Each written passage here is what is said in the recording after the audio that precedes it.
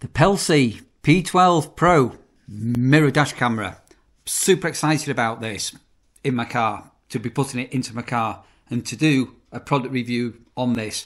As ever, links down there in the description if you want more information, the pricing and how you can buy this.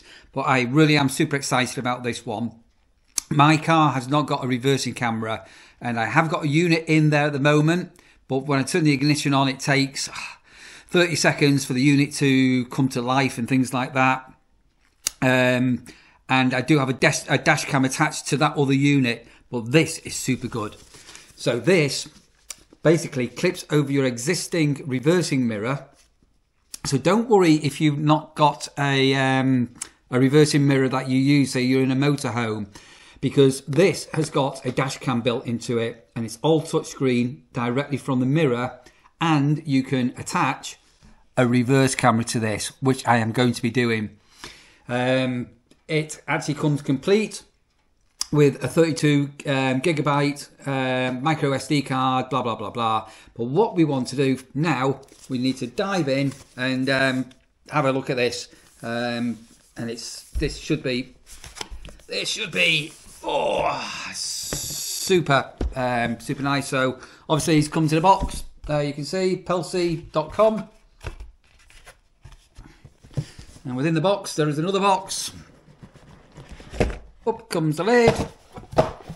And we have the content. So we've got a user manual. And as ever with me, I tend to dive in without looking into the user manual. But let me just have a quick flip through.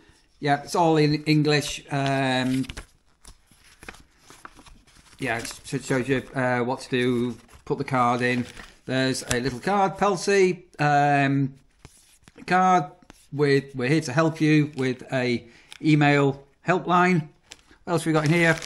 We've got a cigarette lighter, charge cable.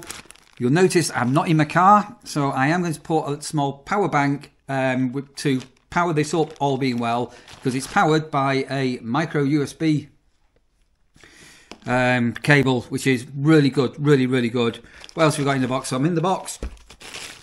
This is the reversing camera. I'm not going to take this out. Well, yeah, I will sort of take it out. Oh, yeah. So here's the camera, and basically you need to sort of hook this all the way from the camera through the roof lining or whatever, and then attach it onto a rear bumper or onto the rear of the car, onto the rear of the car, and then you'll attach a live wire, the red wire on the other end, to your live wire on your reversing light, so your white light on the back. So when you put your car into reverse, it activates and powers this. I am going to be getting this fitted. We've got an extra GPS module. So this has got GPS full tracking on it. So you can plug this in and you can, it's got tape on here to put the GPS tracker on there. We've got, what have we got in here? We've got a wipey cloth. We've got the SD card. I'm going to put that to one side. We've got this is, you don't often get these in things. We've got a trim removal tool, so this helps you remove your trim. Let's keep that into there. And then we've got a number of options on bands. We've got those ones. And these ones, which I'll explain a little bit more in detail once we get the mirror out, on how this actually attaches to your existing mirror. So to keep things clean, let's put that into there. So back in the box now, and take out this. Oh, that's really well packaged actually. It's got its own bit of bone insulation, so you know it's good quality when it's well packaged and good quality packaging. They've not scrimped on that. And then, oh, yeah. So that's how we're all looking here now. And basically, this clips onto your existing mirror. So if you imagine that goes onto your reversing mirror, And then with those bands we saw, they clip round, and so this then will become your new mirror. And the super exciting thing, you've got this, which is all adjustable. You can move it about. So this is your dash cam that's built into this. So instead of having a separate dash camera, all built in, absolutely amazing. And the reverse camera as well. What have we got in here? We've got by the looks of it, we've got a power button on and off. We've got the SD card, your power in, your your Type C to feed the camera, GPS module and reversing camera, all clicks into this. So that is out of the box. So what I'm going to do now, I'm going to just put this little power bank, and we'll basically plug this cable into the unit and fire it up. Right, so don't we all just love doing this? Right, and this is powered up straight away. So I think what I'm going to try and do, because you're not going to be able to see this too well, I'm going to insert the micro SD card. We need to format that, and I'll turn the camera around so you can, all being well, see this screen a little bit better, and we can go through the setup menus on it. Okay, so we're inside, and I say I've put the SD card in here. This is micro USB. I'm putting that on. Sorry, I'm trying to not get my reflection in the best that I can. And straight away, please format the SD card. So we want to click yes on that. And that's going to take a few moments for the card to format. Formatted, came up straight away. Okay, so we're all on touch screen. Touch the screen. And we've, again, I'm doing this blind. I just dive straight into things here. We've got a home button here. Do you want to quit the current video? What we can do if we wanted to. And then we've got various settings and menus to go through. So we've got the dash cam to turn it on and activate it. We've got an indicator up here on the right hand side about the battery condition, the SD card. We're recording in 4K. Back to the main menu, smart drive. So we can calibrate this. Now this has got ADAS, that's your Advanced Driver Assistance on it. So this will get you alerts if you're getting too close to a vehicle to help you avoid any collisions. And we've also got the PSD, which is similar for things that are around you as well. So these are super helpful, and I'm not going to calibrate it now. So come back out of here. I'm not going to calibrate it now because I'm not in the vehicle, but once the mirror is in the vehicle, you can click the calibrate button and you can see you've got your lines. You can move up and down and things like this. I'm not going to save this now because this isn't in situation at the moment, but once it's in the vehicle, that's how you would do this. And you'd also calibrate this one as well. So as you're driving along, if there's, I don't know, if there's a car undertaking you or overtaking you, you can get alerts on here as well. So it says here the yellow box, lane warnings areas on both sides of the rear. And basically you can adjust all of this in the calibration. So we'll come back out of here. Your file explorer. These are just very quickly the files that we've got on the camera. So to go back, so they're what we've done. When you're recording, you can lock a video. So you got, like, if you have a collision, you can save that video and on it. The camera settings. So again, these will be pretty self-explanatory. You got your video resolution, what you want to do, 1080p or 4K, etc. Loop recording, we've got that on 1 minute. Your light source, this is your flicker, it's 50 Hertz. You can hardwire this in for the G sensor and parking mode. You need a hardwiring kit for that to actually work. we're recording. There's a watermark you can put on here. The rear mirror, I've not got that turned on at the moment because we need to put the camera in and etc. on there. But super, oh, I like that little scroll on here. Very responsive, very, very quick, very, very nice. System configuration. You got your media switch, your volume controls, startup sound, that's your bleep when it comes on. Does it have a ketone when you touch? It goes to sleep after 1 minute, blah, blah, blah. Speed, we want to go to mph, miles per hour. We're in English, time zone, GMT. So it's going to go onto Greenwich Mean Time, onto there. Voice control. You have got a number, I think there's 8 voice prompts you can do with this as well if you wanted to. Turn on screen, turn off screen, show front camera, show rear camera, show both cameras, blah, blah, blah. You have got voice control on this.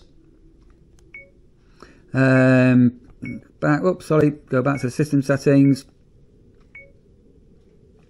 The satellite information is just showing you the system information is showing you what the system information is, and you've got a factory restore date and time.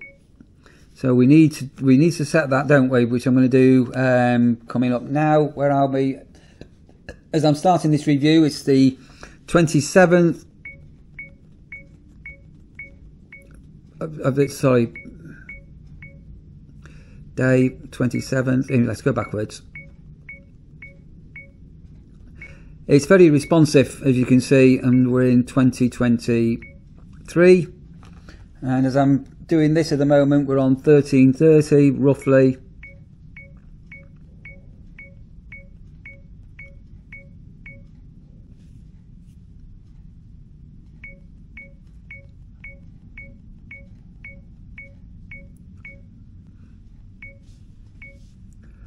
So 27th of October 2023 is where we're doing it. So I don't know if you saw that date format. You can go 2023 1027, 1023 2023, and I prefer this one. I don't know if you can see that there, which is the 27th of October 2023. Okay, and then we've got whether you want the clock in 12 or 24 hours. Nice, that's a nice little touch, that, isn't it? So I'm going to put it on the 12-hour clock. Happy with that. That's good. Satellite information, again, we're not connected up at the moment on this one here. And click the back button. And so that is basically how quick and simple this is. You see here now it's displaying the time and date. And everything is all here, isn't it? Okay, super weird. So as you can see, the camera, it's showing up my face, and we've got a lock icon. So if you were in an accident or you needed to quickly lock a file, you got the icon down here for this. It's giving sort of other direction and other menus on what you can do. So what I think I'm going to do is I think I'm going to kick that, and I'm going to go back to the home button. We'll do that. I think you can see how pretty this is looking. So I think we're going to go into the car, quickly put this on temporarily without sort of wiring it in neatly, and go and give a first look and a first verdict on it. Let's get this out into the car. This isn't going to be particularly easy to video myself in the car. At the moment I've got that little unit there on my dash, and that's got a dash camera in on it and a reversing camera, and as I say, it does take quite a few seconds for that to come to life. It does the job, it's okay, but I think this is going to be a lot more discreet. And now I'm in the car with this is powered off, and it's just like a traditional mirror, as you can see. And what I've done here now, I've put all the cables are all in, and it's going to be a little bit untidy this, because as I'm doing this little review for you now, it's just to give you an idea. And then basically you've got the clips at the back here and here, and if you see the So this will clip onto here, replace your existing mirror, and then the rubber bungees, these ones here, and the mirror will just clip onto here. So unfortunately I need 2 hands to do this, 1 hand to hold it and 1 hand to attach. So I'm gonna have to just put the camera down, but I'll show you once I've attached it to the existing mirror. Excuse all the dangly wires, as I say, this is only now just for test purposes. I've just put the GPS receiver up here and these are just literally dangling. It's only temporary. So I'm just going to flip the ignition on to give some power. So you can see the logo come up, and at the minute oops, I'm upside down. So this is the little rear camera. Obviously you can put that into your rear window or put it outside, whatever. So as I say, this is only temporary at the moment. We can hit the screen here, we can hit the button. Again, we had a look at these. Quit. This is the smart drive now, so we can calibrate. So here the red line is the sky line where the sky and the earth meet, the green line is the center line is there. So we can actually alter the ADAS on it and things like this. Obviously as time goes on we'll calibrate this properly, so we'll save that and we'll calibrate the collision one as well, which I'm not going to do because I've not got the rear camera in here at the moment, but obviously as and when, I don't know if you can see this here, that's all in place, that'll work. So come back out of here, come back out of here. Yeah, really simple. Put the dash cam on. So that's the rear camera, and what we can do here, we can click this and we've got voice controls, so we can go turn off screen, and that goes as a voice control. Show front camera. So there's the front camera now, and then there is, do you remember on the, I don't know if you can see this here, we can adjust the camera manually, and obviously where the mirror is and things like this here. So that's your dash cam. We can scroll through, so that's going to be the rear camera when it's working, and both cameras into here. And again, voice control, both cameras.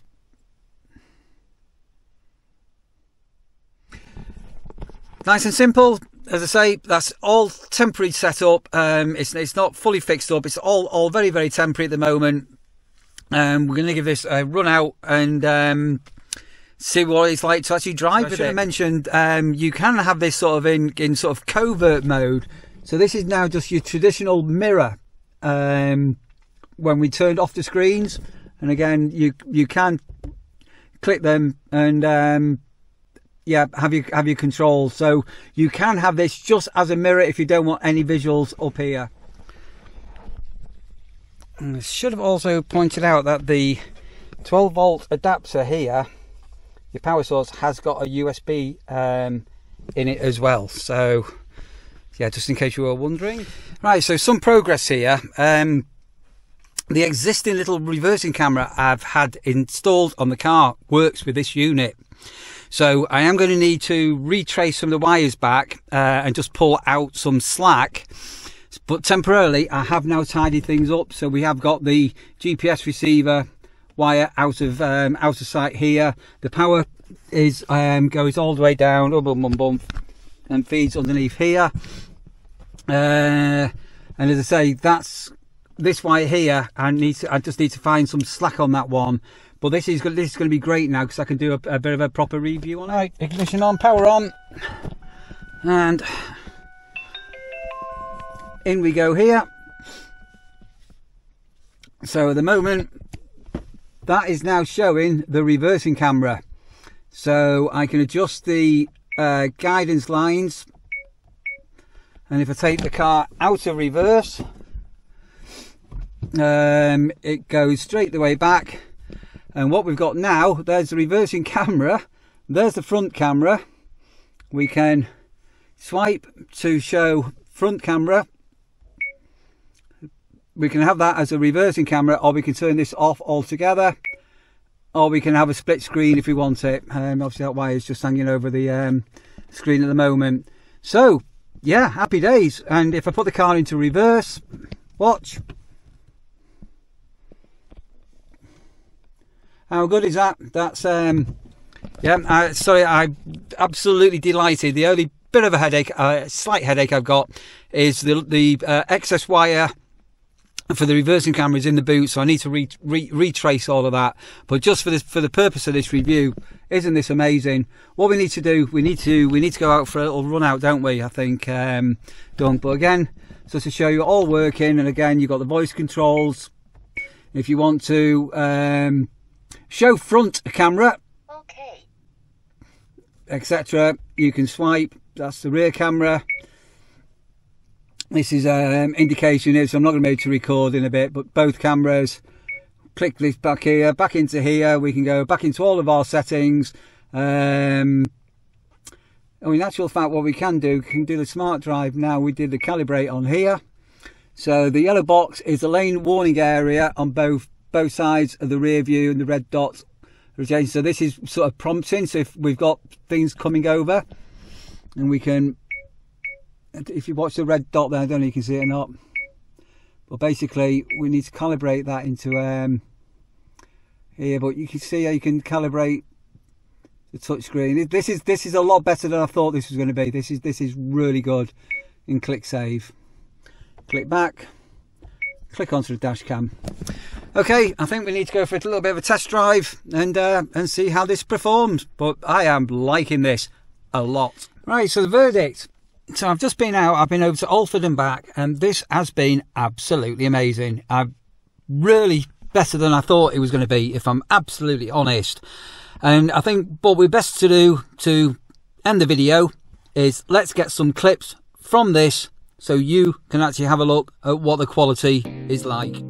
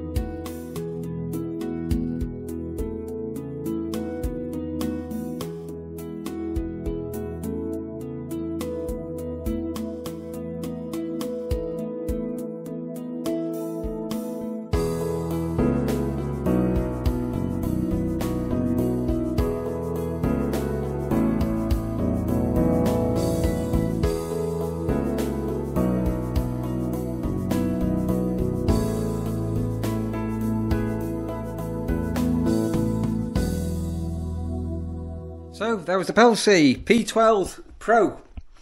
Hope you've enjoyed that video. If you did remember, give the video a like. You can subscribe down there below if you wanted to. Hope you found that of some use. And as ever, links in the description to find out more information on this product and how you could own one.